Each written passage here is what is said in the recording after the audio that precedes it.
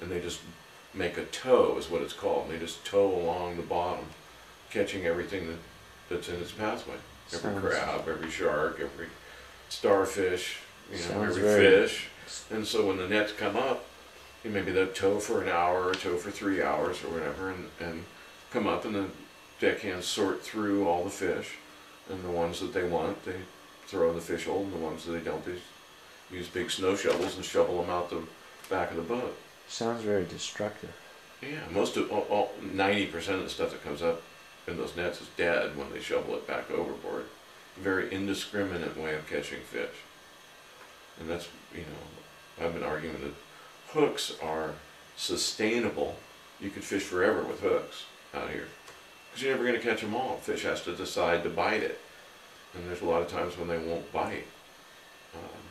But with a net that's dragged along the bottom, you're going to get them whether they feel like biting or not, and you're going to destroy habitat and catch a lot of stuff you don't want.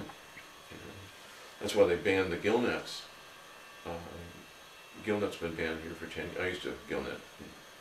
They've been banned for about 10 years because they catch, you get a seal, you get a bird, you get a dolphin, you get and you get what you want. You get halibut, you get, you get some of what you want and some of what you don't want. And it was the birds and the seals that got everybody.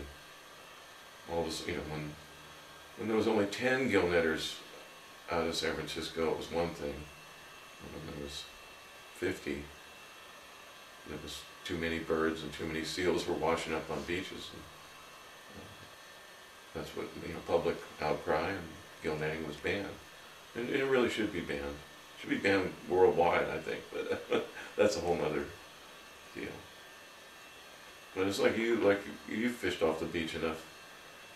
You could fish out there with your little hook forever and ever and never catch all the fish there were out there.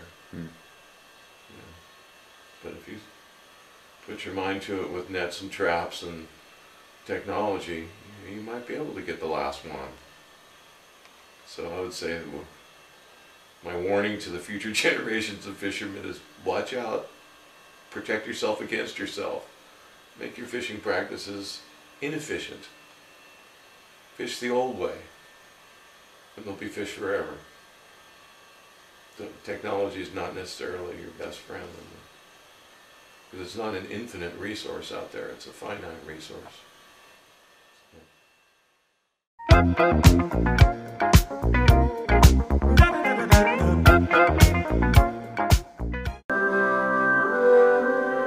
I wonder where that fish has gone. You did love it so. You looked after it like a son. And it went wherever I did go. Is it in the cupboard? Yes! Wouldn't you like to know? It was a lovely little fish. And it went wherever I did go. It's not in the sofa!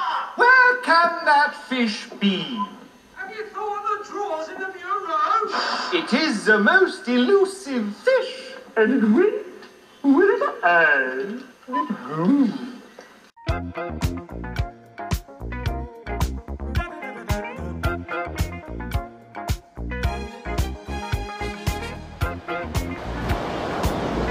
Walk softly and carry a big fishing pole.